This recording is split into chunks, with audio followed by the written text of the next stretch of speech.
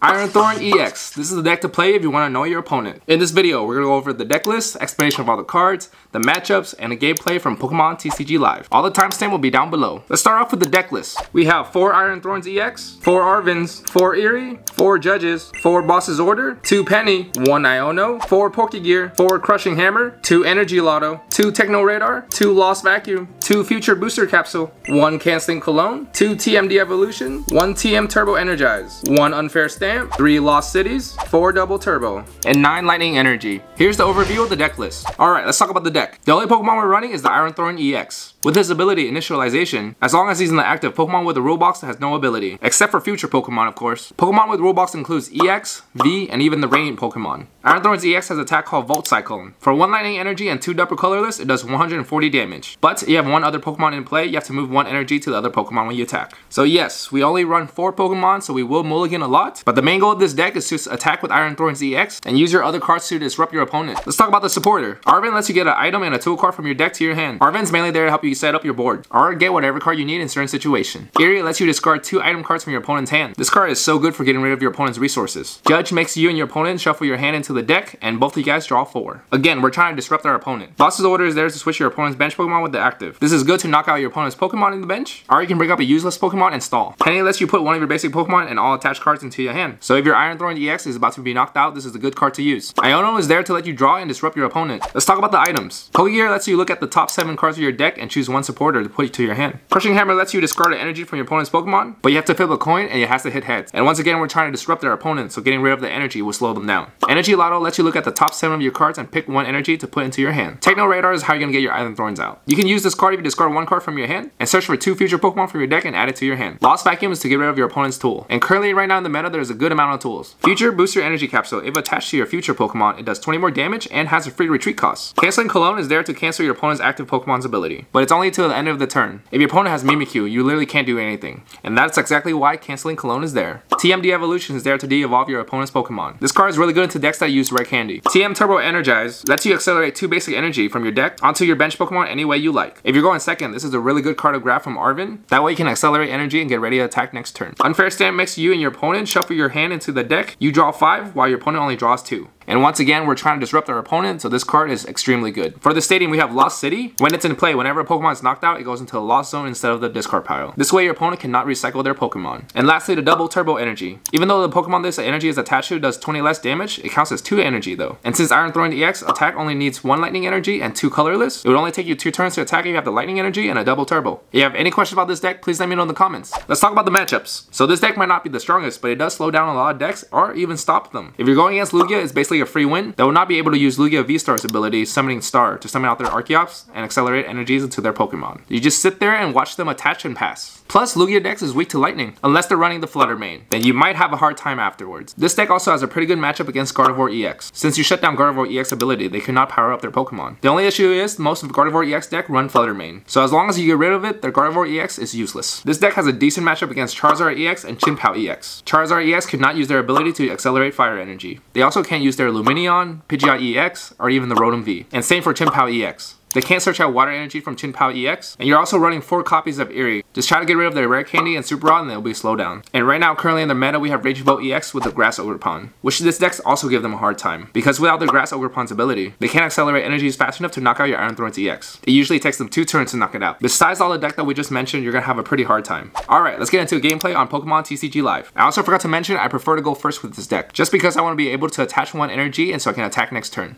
But going second is not too bad either. Alright, let's get into it. Our opponent gets to choose the coin flip. If it was me, I would choose head. I would always pick heads. But we do want to go first with this deck. But going second is not too bad. They got heads, which I think most people choose heads. Let's see who goes first. Oh, they let us go first. Okay.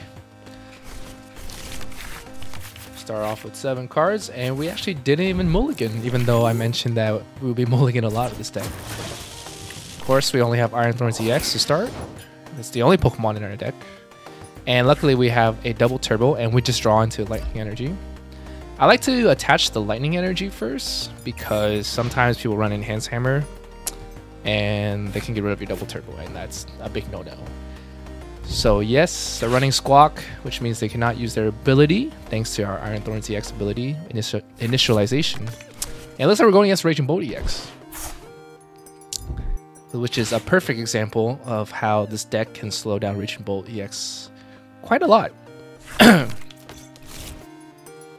So in our next hand, or with the hand that we have right now, our next turn we can do double turbo and then use Arven to get out more Iron Thorns EX, because they will be able to knock us out next turn if they're able to power up their Raging Bolt this turn. The maximum amount of energies that they can get per turn is 3. Will be 1 to attach, and then the Sada will attach 1 energy to 2 ancient Pokemon, so that's a total of 3 energies. And Squawk is also weak to lightning, so we are able to one-shot him next turn. So he only attached 1 energy. He didn't even have a Sada.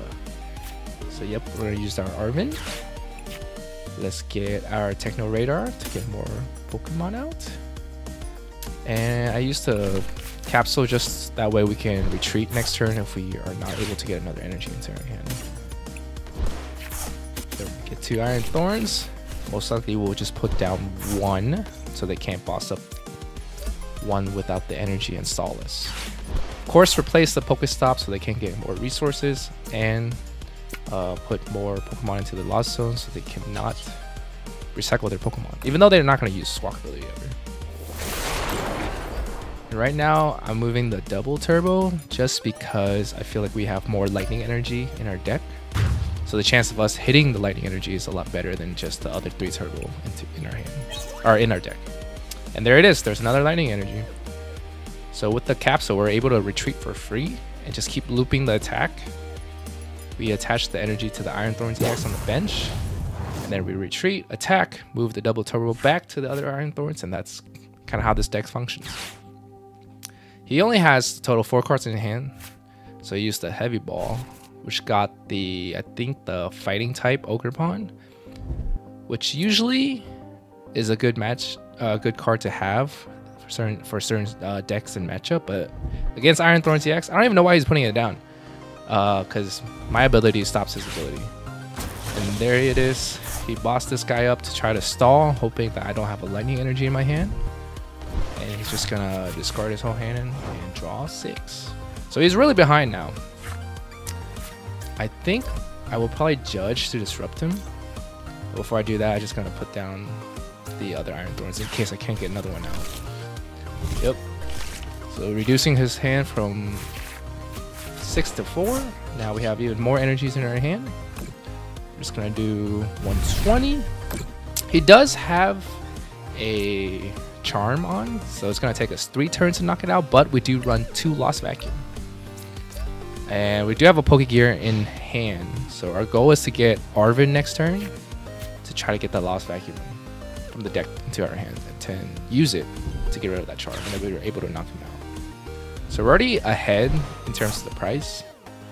And this turn, if he does get Sada, he will be able to one-shot us, which is still be okay as long as we can knock this Raging Bolt out that's damaged next turn.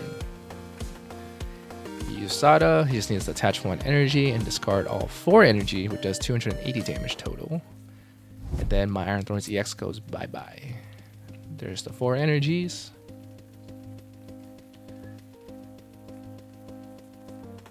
It's most likely gonna knock us out, and we're gonna need the heart of the cards to get Arven from either our top deck or from our Pokegear. Or even top deck like a Lost Vacuum would be good. He knocks us out. We're gonna promote the Iron Thorns with the energy attach, of course. Let's see what we top deck. And we got an Eerie. Not what we're looking for. Straight to the Pokegear, and we hit the Arven. This is perfect. We're gonna get a Lost Vacuum and probably just any of the TMs that we're not gonna use at all. I'm thinking here, but most likely I'm gonna get the TM. Yep. Use the Lost Vacuum, get rid of our TM and De-Evolution to get rid of his Charm. Then we gotta make sure we attach for turn as well. So we attack, and we're gonna move the lightning energy from the attacking Iron Thorns to the bench. So we're always going to be keep chaining the attack. The only issue right now is we only have one capsule in play, but we should be okay to keep attacking. We got a penny, which is not too bad because this turn, the maximum damage he can do is 210.